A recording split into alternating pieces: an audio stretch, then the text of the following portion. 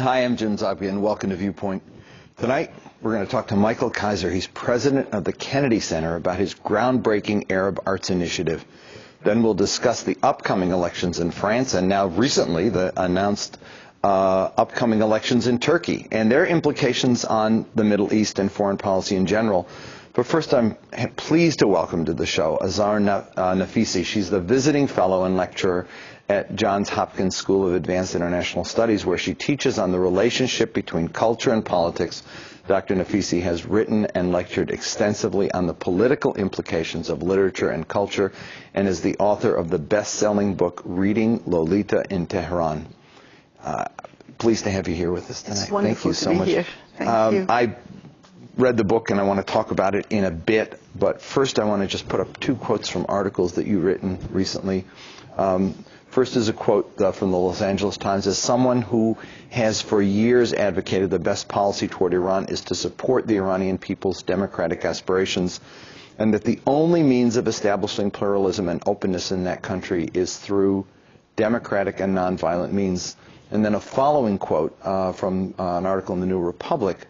At the same time, the notion that Iran will be subdued into compliance with a handful of precision-guided missiles is as dangerous and fanciful as the belief that an invaded Iraq would serve as a model for enlightened democracy. Indeed, to attack Iran at this point would be to send a lifeline to the regime's most militaristic elements, which would use an attack as an excuse to quash all domestic dissent. Well, watching the current political debate here, it's between two poles, but not those two poles. No. The one pole is bomb, invade, or do something, and the other pole is engage. But far short of the reaching out to progressive and or more moderate elements in the country who want to create change from within. Size up for me the course we're on and the discourse as you see it here. Well, both views you mentioned, I think, are very simplistic, and they're sort of the other side of the coin to one another. First of all, they take the political life in Iran out of its context. They reduce it to only its elite and to fight between two divisions within the elite. And they don't take into consideration 70 million people and their interactions and actions in relationship with the Islamic regime and how that is reflected in the actions and reactions of the elite. So I think when you talk about engagement, you need to, I mean, for me, the other option is completely out. So I'm not going to be spending time saying why we should not attack Iran. You know, I think that you cannot answer violence with violence, and they're far better in us in terms of, you know, attacks. And this will be just terrible for the Iranian people. But if you engage, you need to have a context.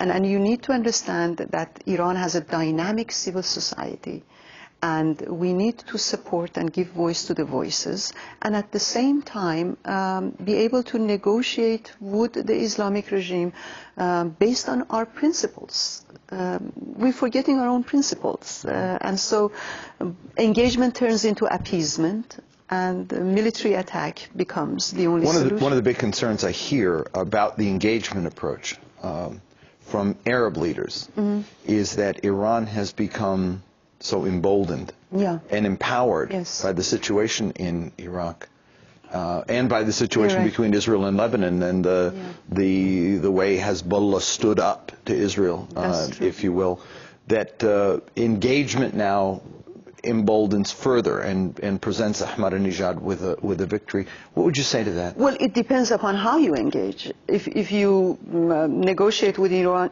in order to appease Ahmadinejad or in order to reward him for what he's doing in Iraq and in the rest of the region, or to say that you are bribable, then I think it is wrong. If you know the context and stand firm on your conditions so that if they don't accept, you'll isolate Iran, I think it should be understood that U.S. uses all the means for engagement based on principles, and then no one can argue with you if they do not respond properly.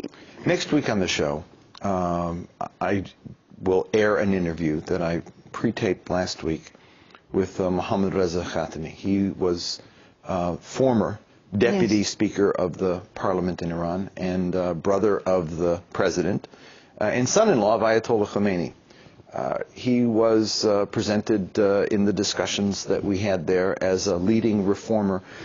Describe, if you will, just set the context for listeners who may tune in next week.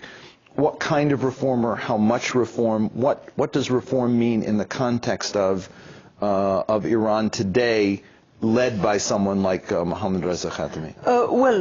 Partly, of course, when we talk about Mohammad Reza Khatami, we should talk about him in the light of what happened during President Khatami's, his brother's presidency. I think the fact that a faction that was very and still is very loyal to the Islamic regime and the revolution starts having serious questions and understands that the situation cannot be resolved without some fundamental changes is very good, and it should be always welcomed. On the other hand, people whom Mohammad Reza Khatami represents were in power for 8 years, and a lot of terrible things happened during those 8 years for which we are now paying. And I just do not think that he can go ahead without being accountable. And being accountable is not blaming people. You need to let people know what happened.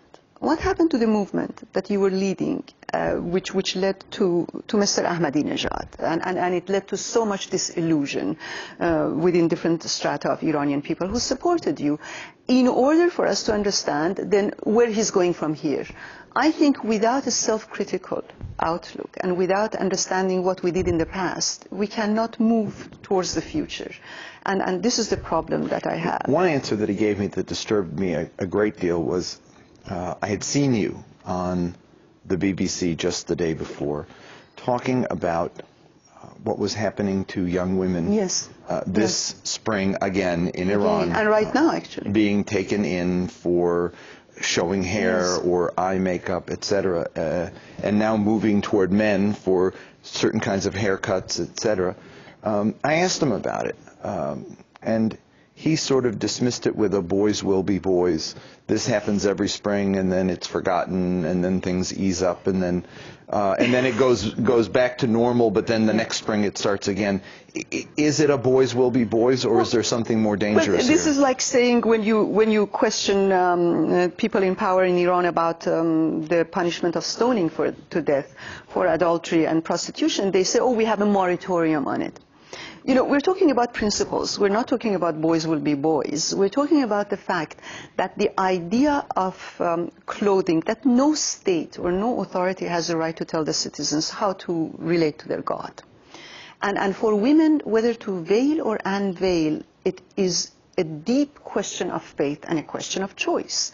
And if a leading politician thinks that the issue of choice and individual rights is merely boys will be boys, then that is rather disturbing, you know, and especially in the light of the fact that Iranian women, whether they are traditionally Muslim, secular, modern Muslim, they're having problems in regards to their fundamental rights. It is not the issue of girls and boys, you know, and that is the problem that we have with the reformists, and they need to address it. I want to take you back to the revolution itself. I belonged at the time, it was in my first year of graduate school, and there was a group, the Committee for Artistic and Intellectual Freedom in Iran,